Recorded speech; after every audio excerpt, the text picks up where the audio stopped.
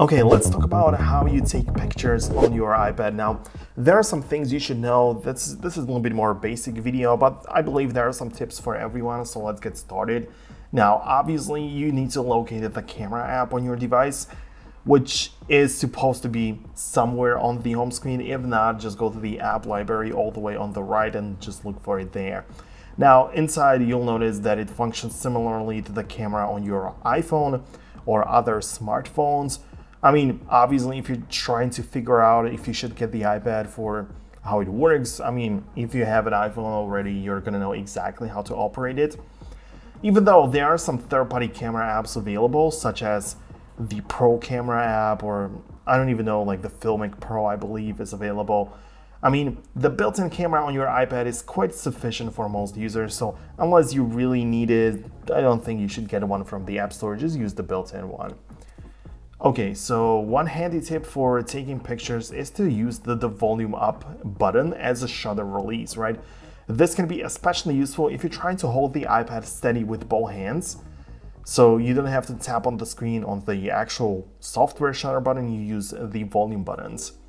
Another great feature is the burst mode, which captures a series of photos in a quick succession. This is ideal for action shots or any scene where there's a lot of movement and you just don't want to make sure, I mean, you want to make sure that the iPad takes the perfect image because you can pick from them later. Now, don't forget to make sure the iPads or use the iPad's autofocus, which helps you to ensure your photos you don't really need to mess around with the focus too much. A lot of times it does a great job on its own. Now, despite these helpful features, you might encounter some challenges such as managing lighting and dealing with noise in your photos. Just like with every camera and every device which takes photos, poor lighting can lead to grainy images, but you can address these issues in post-production. You can use many photo editing apps. The built-in Photos app has some options, but I, for example, use Lightroom, so that's an option as well.